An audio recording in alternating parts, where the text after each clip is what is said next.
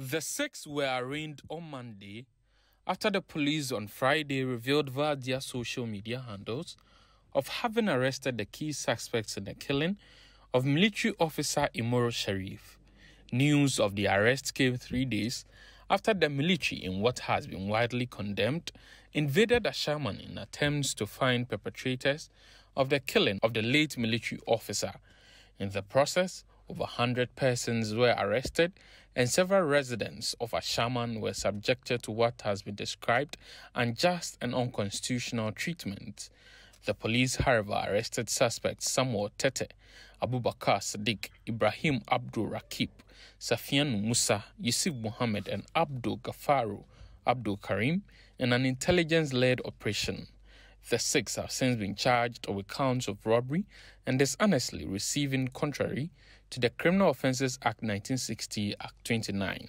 In court on Monday, prosecution noted that Samuel Tete alias Wiper and Abubakar Sadiq alias Birdman, who attacked the deceased on May 4 and made away with an iPhone belonging to the late soldier, were charged with conspiracy to commit robbery and robbery. According to the particulars of the offences, the two, on March 4 at Ashaiman in the Greater Accra region, for the purposes of stealing a mobile phone from Imoro Sharif, stabbed him with the intent to overcome the resistance of Imoro Sharif in order to steal his mobile phone. The four other accused persons, Ibrahim Abdul Rakib, Safian Musa, Muhammad Yusuf and Abdul Gafar Abdul Karim, have been charged with dishonestly receiving contrary to Section 146 of the Criminal Offences Act. Lawyer of the four have been explaining what the offence of dishonestly receiving means. So my client was simply charged for the offence of dishonestly receiving, and it's simply because the police or the prosecution is saying that some of the phones believed to be owned by the late Sharif Imoro were sold to my clients. And this is a situation that any of us can fall victim to, especially if you don't buy phones from the shops. You can be there, they will come and sell any item to you.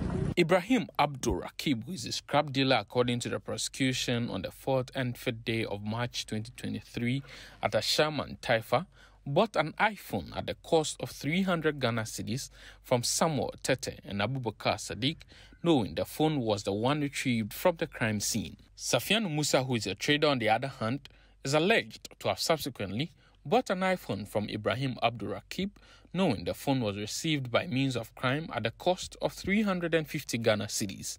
Muhammad Yusuf and Abdul Gafar Abdul Karim, who are both drivers, are also alleged to have on March 5 assisted Safian Musa in the disposal of an iPhone otherwise than with a purpose to restore it to the owner, knowing the phone was obtained by means of crime.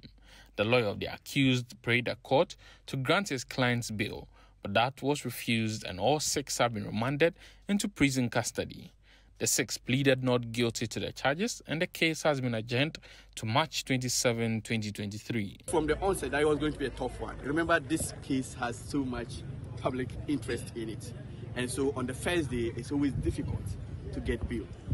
But that will not close us or close the doors on us. We are here to let the court know that clearly A3 to A6 are clearly innocent.